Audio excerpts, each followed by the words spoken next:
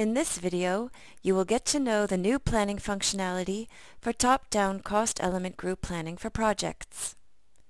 The planning tool consists of one planning form containing a planning structure. This structure is essentially the WBS structure combined with cost elements. At the bottom of the screen, you can see a report on the same data in a different structure. The project is not broken down in a hierarchy, but each individual combination of a WBS element with a cost element is represented by a line. The report shows some master data information like the WBS element code and description, the actual values for the previous year, 2011, as well as the plan data for the current year, 2012. Currently, we have not entered any plan data yet, but before we start entering any plan data, we would like to adjust the report at the bottom to make the figures easier to compare.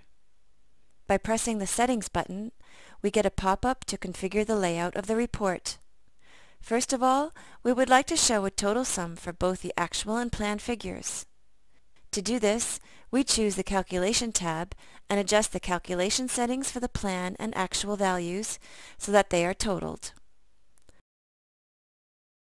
When we are done, you can see that there is now a total line at the bottom.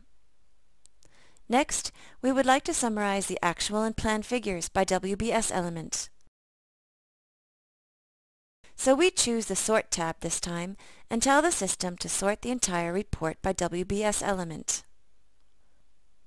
The report then not only sorts the data, it also collapses so that you can now see the plan and actual figures broken down by WBS element, without the detail on cost elements. Now let's maintain our plan for 2012. We have received a total budget of €1 million for our project. We start project planning top-down by entering the total budget on the top WBS element. When we hit the Enter key, the total amount gets allocated to the subordinate WBS elements. However, you might wonder which logic the system is following when allocating the figures. As we expand the planning hierarchy, you can see that the total of 1 million was allocated evenly to all of the individual planning elements. Every combination of a WBS element and a cost element received the same amount.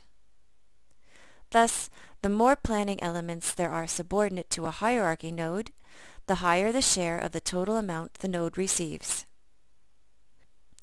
We now adjust the budget for our subproject by comparing our current top-down plan to the actual figures of 2011. As we do so, the total budget gets summarized bottom-up automatically. With our bottom-up cost estimate, we have ended up with a total of €950,000 only. For good measure, we reapply the total budget of 1 million to the top node of the hierarchy, allocating the difference of €50,000 top-down evenly to the subordinate WBS elements again. When we save our plan entries, you can see that they are now also visible in the report at the bottom, summarized by WBS element and with a total of 1 million.